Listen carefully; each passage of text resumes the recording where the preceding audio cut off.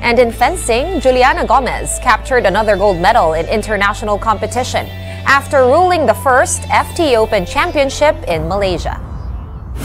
The 22-year-old bagged the gold in senior women's epee after beating hometown bet Sara Edonggesit 15-12. The FT Open was organized by the Kuala Lumpur Fencing Association and the Putrajaya Fencing Association. Gomez represented the Diliman Fencing Club and was undefeated in 5 games at the first-round pool, making her the top seed. After this win, Gomez's goal is to make it to the national team as she is almost done with her studies.